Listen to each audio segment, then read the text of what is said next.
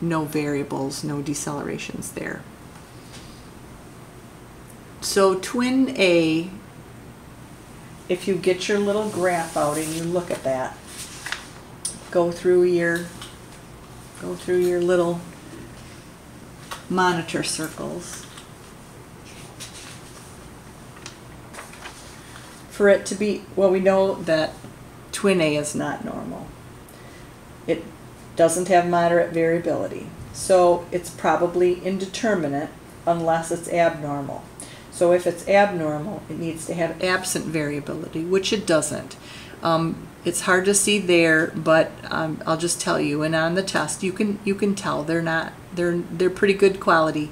So it's minimal variability. So if it's abnormal, it has to have absent variability and decels. And so twin A is indeterminate, category 2.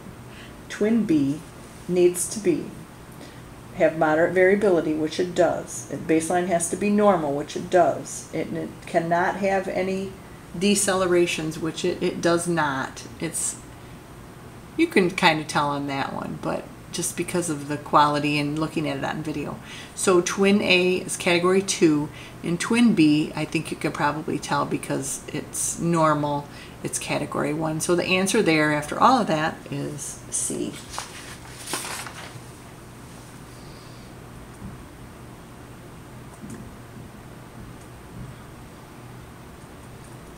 Another strip to look at.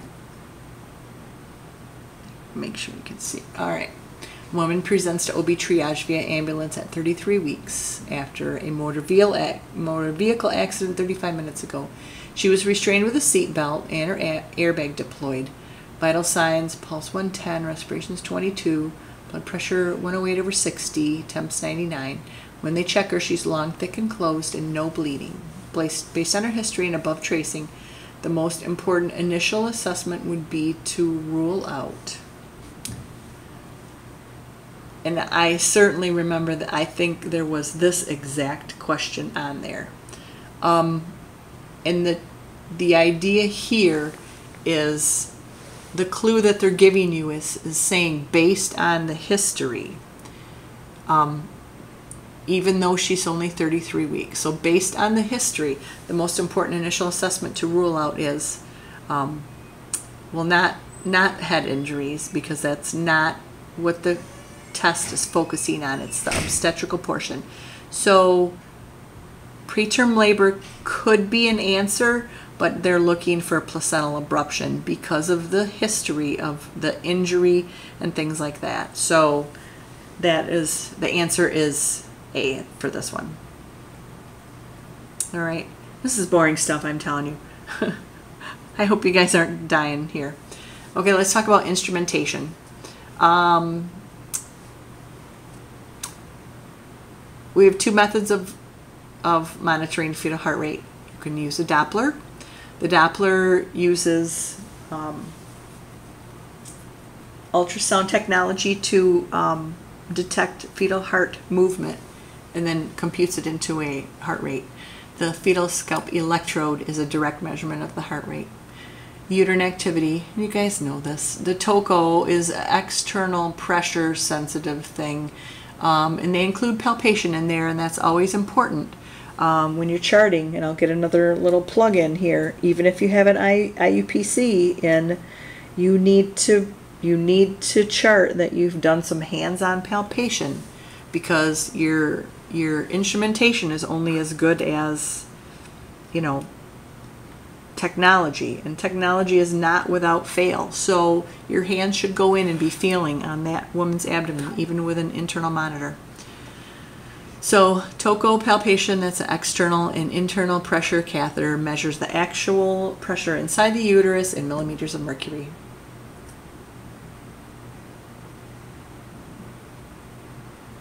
Okay. I kind of talked about this. The ultrasound compares successive reflective waveforms at many points, meaning there's a little computer in there that averages the heart rate every few seconds. So it detects the Doppler detects the motion of the baby's heart and then converts it to a heart rate. The fetal scalp electrode converts the fetal ECG to fetal heart rate by measuring consecutive R to R wave intervals. And ding, ding, ding, I think there was a question about that. The scalp electrode measures R to R wave intervals, so I would remember that. The TOCO detects changes in uterine wall shape, and we know that that can be influenced by movement and position and people's hands that push on it that want you to think they're contracting when they're not. And IUPC measures hydrostatic pressure within the uterus. And you know from practice also that there are things that can influence that, so it's not perfect either. It is somewhat positional. There's been times I swore it was underneath the baby's armpit or something because it just was not working the way it was supposed to be. So, old-timey auscultation. You know, it doesn't happen very often, but if you have an arrhythmia, it's not a bad idea, and sometimes if you have a nice sensitive stethoscope, you can hear a heart rate with a stethoscope. So if you think that there's anything going on, generally we rely on ultrasound and stuff like that, but you can always try to grab a stethoscope and listen. And then we also have, you know, handheld Dopplers.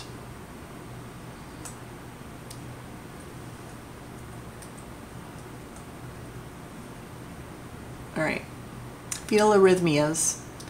The definition is any irregularity of fetal cardiac rhythm or any regular rhythm that remains outside the general range of 100 to 160. And that's a pretty old definition from 2004. Arrhythmias are not associated with uterine contractions, so there's no periodic sort of changes that happen when there's contractions, and that doesn't include periodic fetal heart rate decelerations.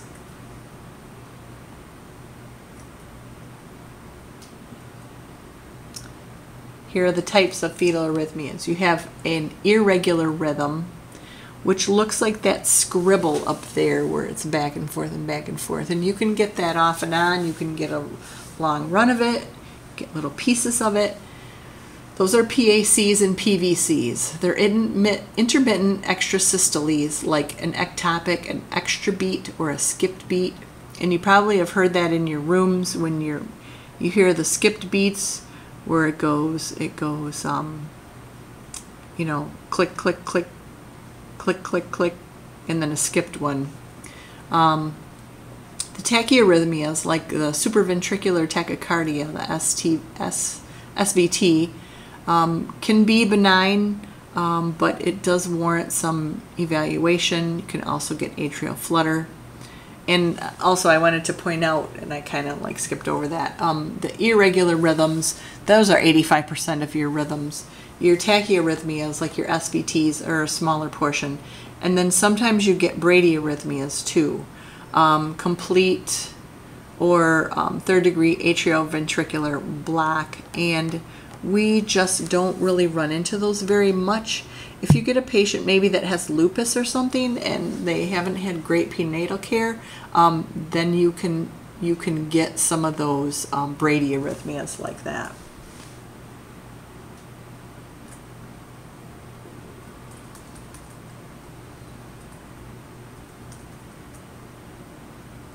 All right. This is probably one of the irregular rhythms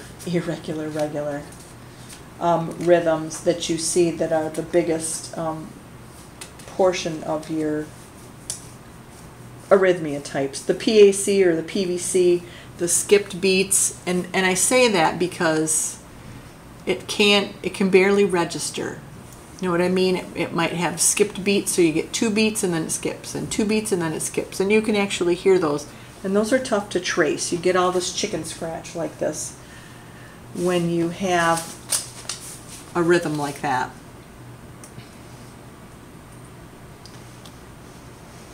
And here's one that actually is able to trace pretty well.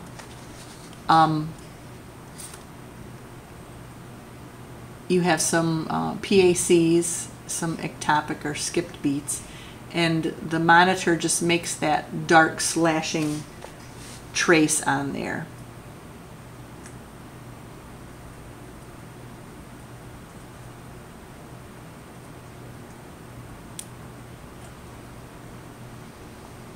Here's another tracing with lots and lots of it. The premature ventricular contractions, the ectopic or skipped beats. And it's just a solid line of scribble where the monitor is making that mark. It can't like connect the dots.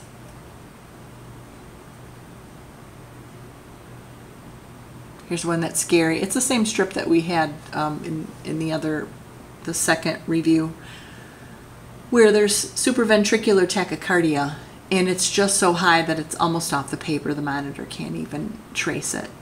And it can be sustained, and it can be runs of it, because I've had patients where it was normal and then it would switch over to SVT and it'd be way up and then it'd go back. So again, it needs evaluation.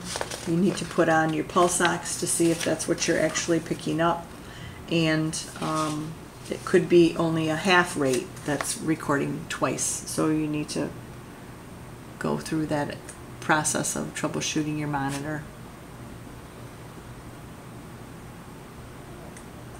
If you have sustained SVT, your babies can't tolerate that for very long. And there's times you would maybe have to transfer that patient. So what you would want to know about that for the test is, what is the therapy for SVT? If you have sustained SVT, you can get fetal hydrops. And there is a high mortality if it's untreated. They get congestive heart failure. Their little hearts just give out. What is the best treatment is a bit controversial. So, and that's beyond, our scope of practice. They would have to go to Spectrum and be evaluated for that.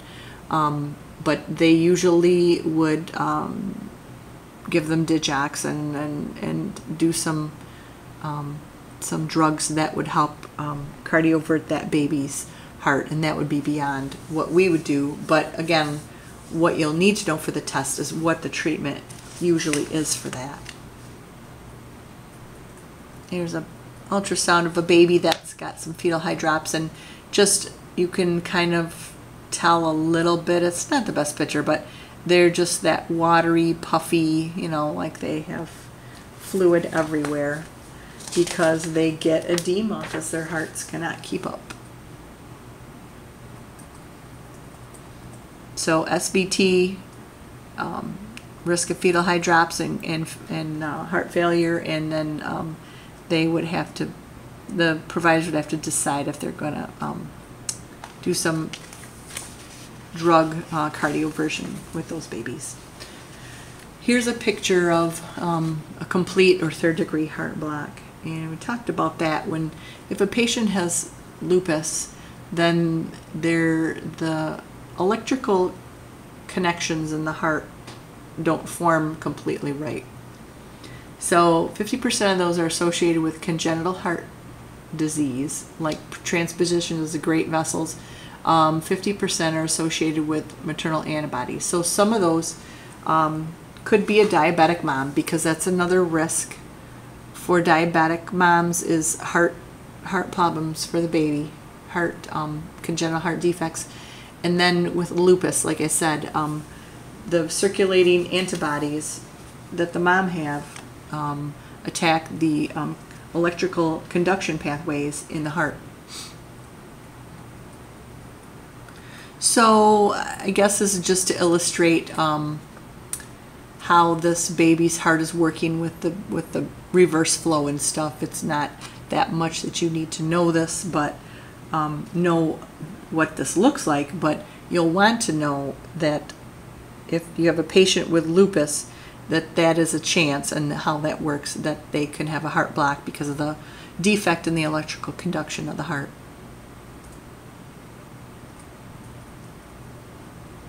Treatment for those babies is to plant a pacemaker. So that's, again, beyond our scope of care, that if that patient had a known problem, they wouldn't deliver here. But if that came up, then you would make every effort to transfer out that patient so they can be at a facility that give the baby the care that it would need.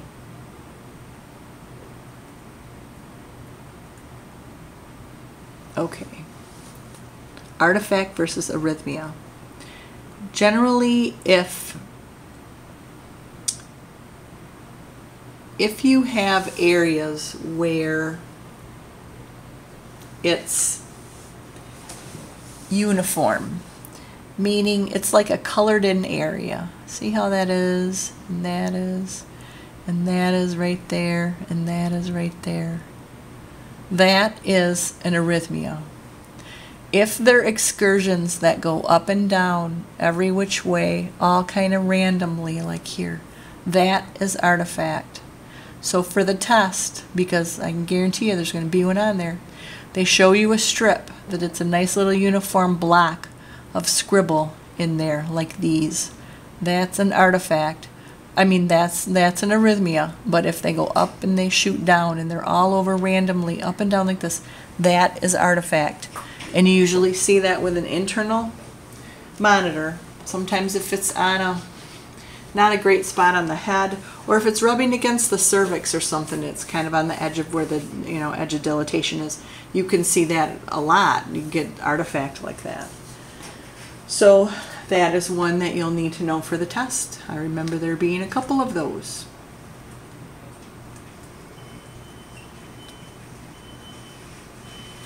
Okay.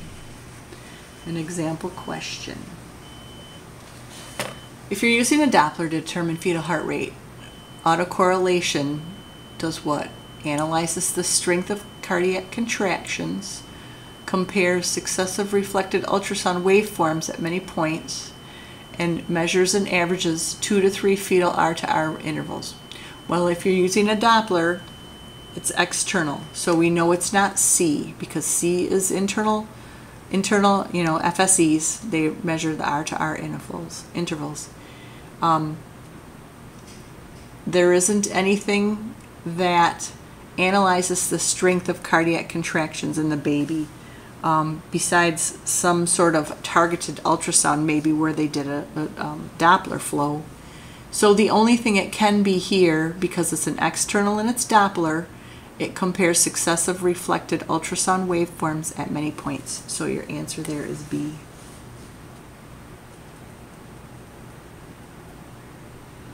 Okay. Now, don't let this one trick you up, because there's actually a couple things going on here. This tracing asks, is this artifact, fetal arrhythmia, or seizure? So look at what you have for most of it. And you have those really darkly shaded areas here, right here, right here, right here, all of these here. And so most of what you have going on there looks like arrhythmia. But what else do you see? Do you think that there's probably some artifact there? Yes, there is. There is some artifact here and there. But overall, when you're looking at it, you're looking at that arrhythmia because you have big sections of that. And there was something very similar to this on the test, and I think they'll probably stick with something like this also. And seizure, I mean, I guess they had to throw that in. But, I mean, if you didn't know, it could trick you, slip you up, and you might think it was a seizure. Okay, one more example question. All right, sustained supraventricular tachycardia, SVT, increases the fetal risk for congenital heart failure, neonatal pacemaker, or polycythemia. Okay, so polycythemia is when the babies have a lot of cells, a lot of red cells. So that doesn't have anything to do with that one, so you can eliminate that one. And when you're taking the test, it's kind of like boards too. Like I said, process of elimination, you try to go through them and eliminate the ones that you're sure are not right. We talked about neonatal pacemaker, but that was in the case where you had a heart block. there was some damage to the heart or a congenital defect. So there was an SVT involved with the neonatal pacemaker, so it's not that one. But if